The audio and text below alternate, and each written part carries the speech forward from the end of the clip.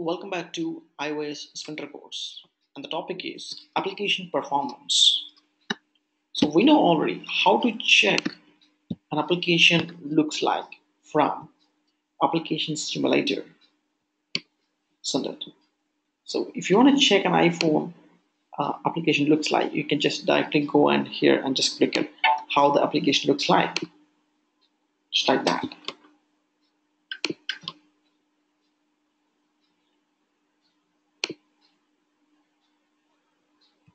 It's just still loading. So if you want to see the output of your application, you can just directly launch your simulators of your application. I mean, for your application, it can be your simulator or it can be your device.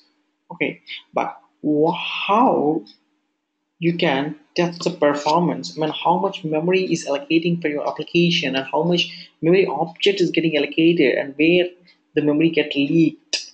So how do you know that? That's very important when you publish an app into the app store. That's all you can find it here. Profile and even analyze. There's so many things out there. Test, profile, analyze.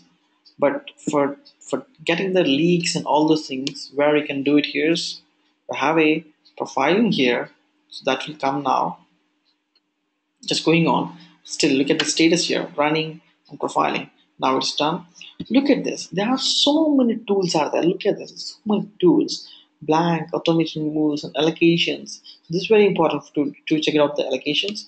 And there are some control to check out the leaks. Yeah, this is what the is a tool to check whether how your memory is getting drained, how your memory gets wasted.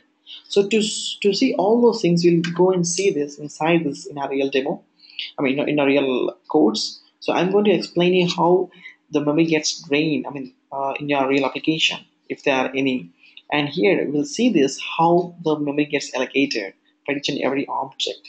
And even this is more importantly, when any kind of crash occurs, this kind of analysis is so important. So we are going to see so many things like this in our real application. I mean, in our real demo or in our real session. So I'm going to explain each and everything in detail. All right. Thank you so much for your time.